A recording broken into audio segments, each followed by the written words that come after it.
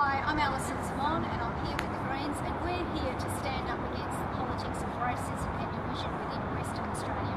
Very disappointed that Pauline Hanson's One Nation has decided to rear its ugly head here and to spread the politics of division. This is not what Australia is about.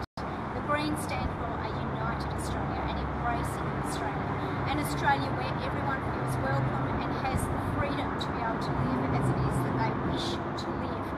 Greens will not be doing any deals with One Nation. We are putting One Nation last. We are recommending that everyone who votes for the Greens puts One Nation last.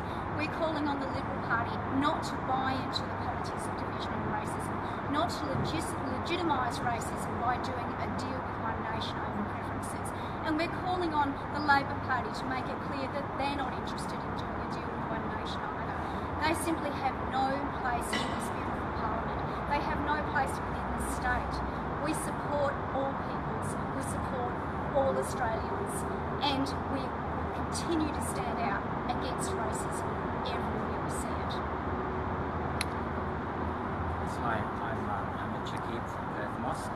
Yeah, just to add to what Alison said, I believe that Pauline Hanson is shifting the focus away from more important issues.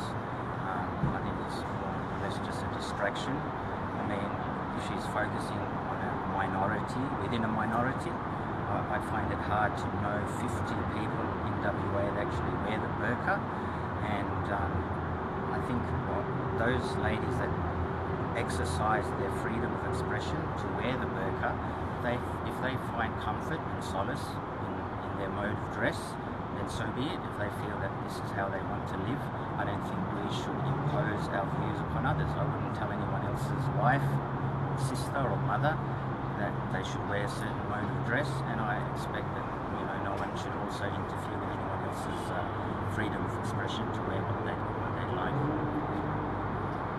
Thank you.